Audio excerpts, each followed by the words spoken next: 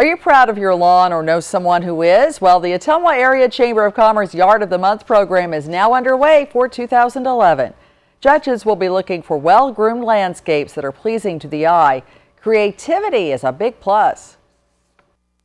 And over the past 3 to 4 years, we've seen some amazing landscaping, some amazing lawns, a lot of hard work, and it is just absolutely rewarding to go out and actually recognize folks.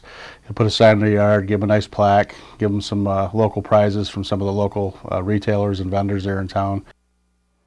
Nominations are now being accepted through April 25th. You can pick up an application at the Ottumwa Chamber. The winner will be decided at the beginning of May.